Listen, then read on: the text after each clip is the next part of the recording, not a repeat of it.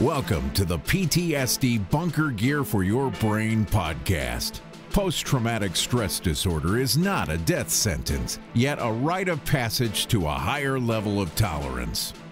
Stay with us and come out of the darkness as your host, Carl Waggett, shines a light on this very misunderstood disorder.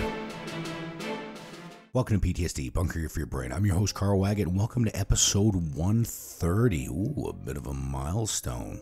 No, it's not. I just kind of made that up. Anyways, listen, if you guys have never seen us before, we're a podcast about post-traumatic stress disorder. But yes, we don't get all complicated, as I've said in other episodes. We keep it really simple here, guys. We look at it through the eyes of the emergency services, which is police, fire, and ambulance, dispatch, correctionals, Coast Guard, and of course, well, military. We're basically any line of work that, well, can be touched by these emotional moments, if you call it that. Anyways, that's besides the point. Listen, for those of you who do listen, you know what's going on. So look, hey, as it goes, pull up a chair. Let's get on with it. So, guys, last week, what we looked at was we looked at our loved ones. Yeah, because, well, you know what? It's a tough time of year for some people. There's no doubt about it, right?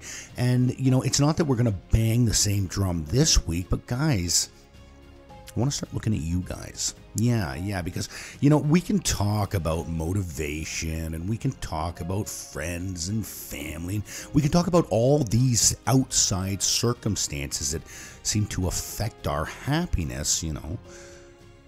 But very rarely do we kind of look at ourselves. Ooh, now that got personal, didn't it? Yeah, and look, I don't want you to freak out and go, oh, Christ, Carl, I'm not in the mood for one of these podcasts. No, what I want to look at today is I want to look at self-worth. That's right. Yeah. You know, not what other people value you as. I'm talking about what you think of you. Yeah, no, and it's okay to cough up that, hey, you know what?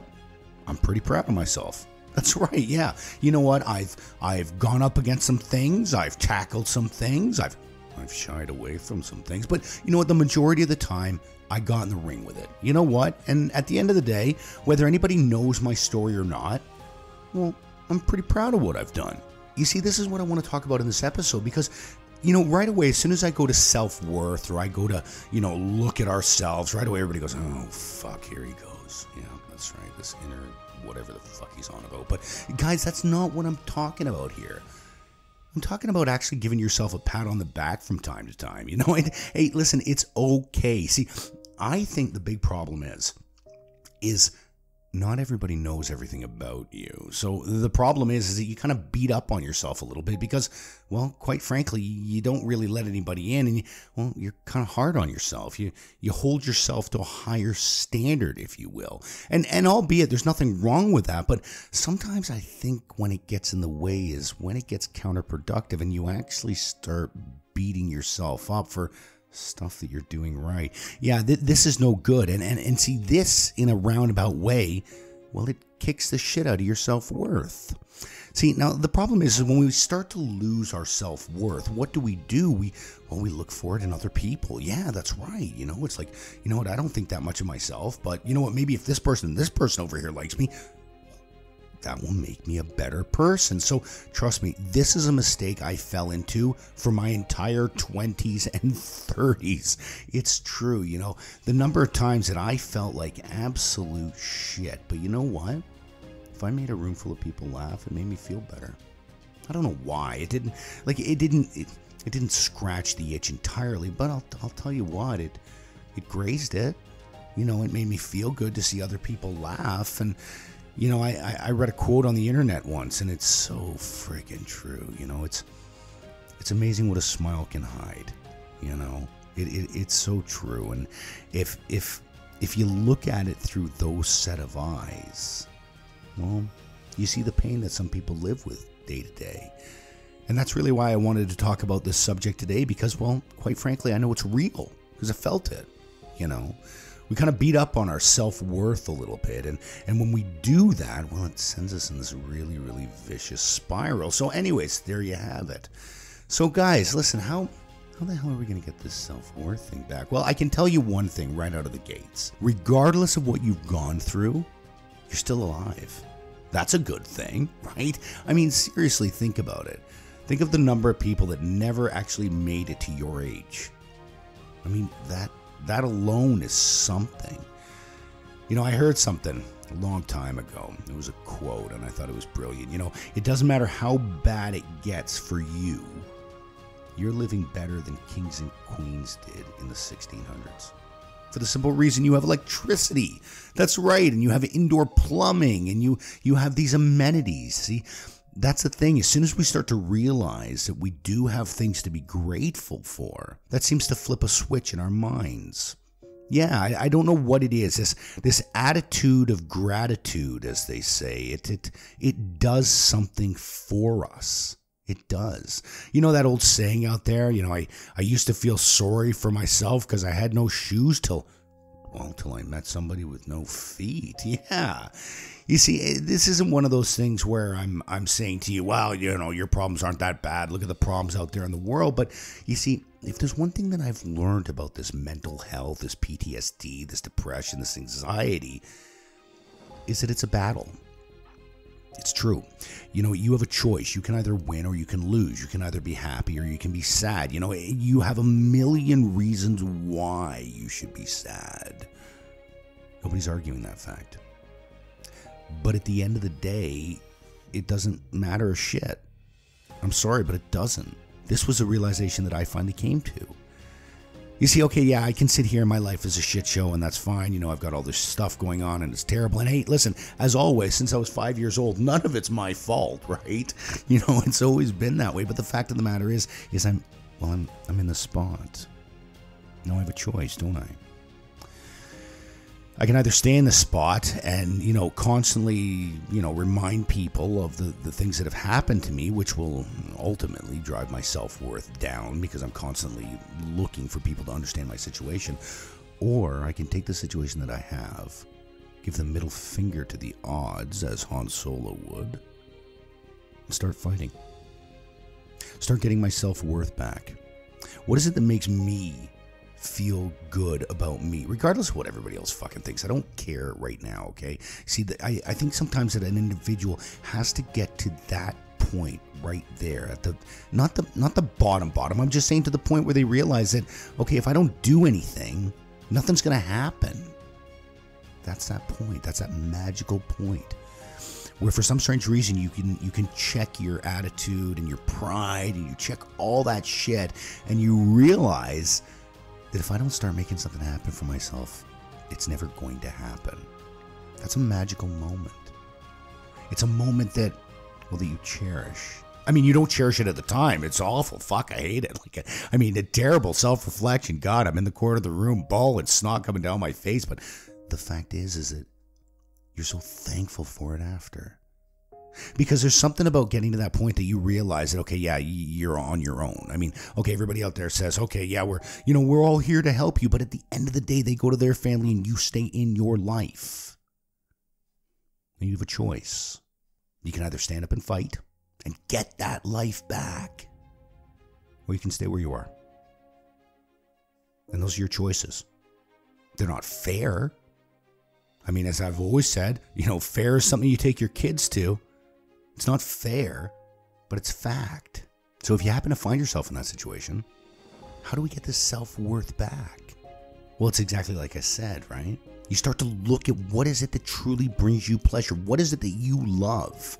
Not because the masses love it, it's because you love it yourself. Who are those people out there that you love to be around? Guess what? Spend more time with them. Regardless of everything else, that's what you want to do, is you want to absolutely engulf your things in the stuff that you loved. You know, essentially, be selfish. Yeah, that's right. And I mean, I know that's a tough pill for you guys to swallow because, you know, emergency services or anybody who works in this line of work, well, we help other people. We don't help ourselves. That's not the way it works, right? We're really good at helping other people. Well, you find yourself in this situation here, you're going to have to find the stuff that makes you feel good, because that is what gives you that self-worth. And I'll tell you what, when you start to get that self-worth, when you start to realize actually just how incredible of a human being you really are, when you actually sit and look at yourself through the right set of eyes, other people will see it too. They'll be drawn to you.